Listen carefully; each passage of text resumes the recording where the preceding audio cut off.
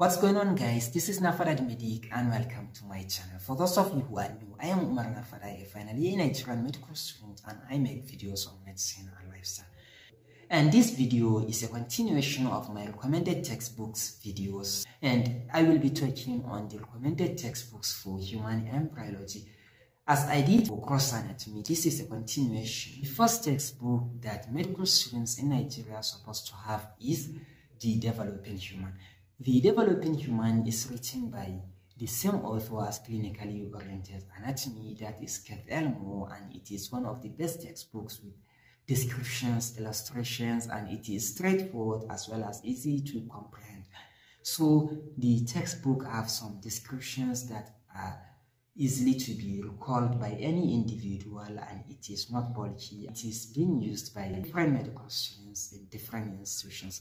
The next textbook that I will recommend is Langman's Medical Embryology by T.W. Sadler.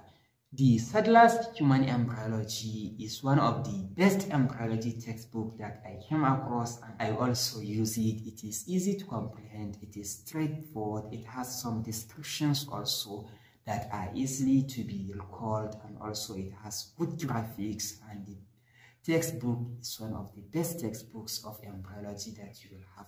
It also has some clinical relevance and associations that you will easily recall when you are in your clinical phase of studies, so it's worth mentioning.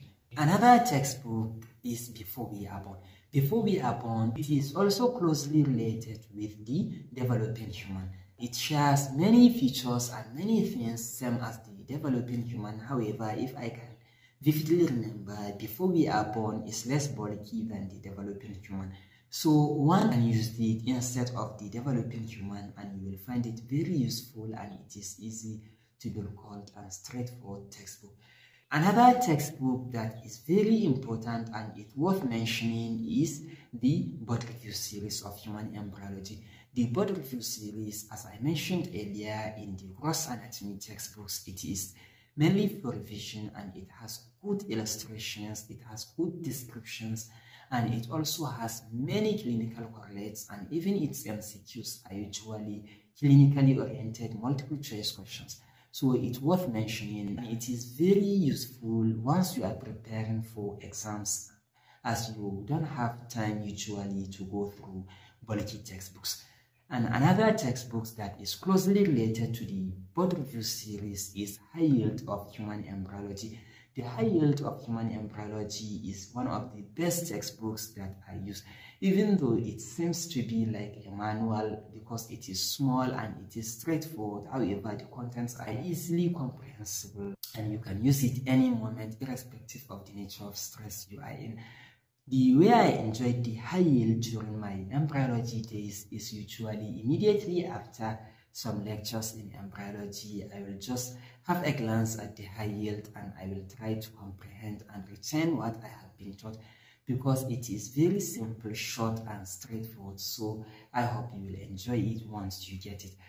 Lastly, I would like to conclude this video by mentioning Inderbir's textbook of human embryology.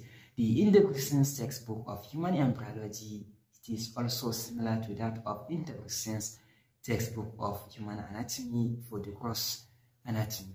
It is straightforward, easy to comprehend, and it is also having some good illustrations. It is also not that bulky, and it is used by many students in Nigerian institutions, so it's worth mentioning, and I hope if you download it or if you buy it, you will find it useful. I also hope you will not regret any textbook that I mentioned in this video. So safe journey, and I hope you will find them useful. Bye-bye.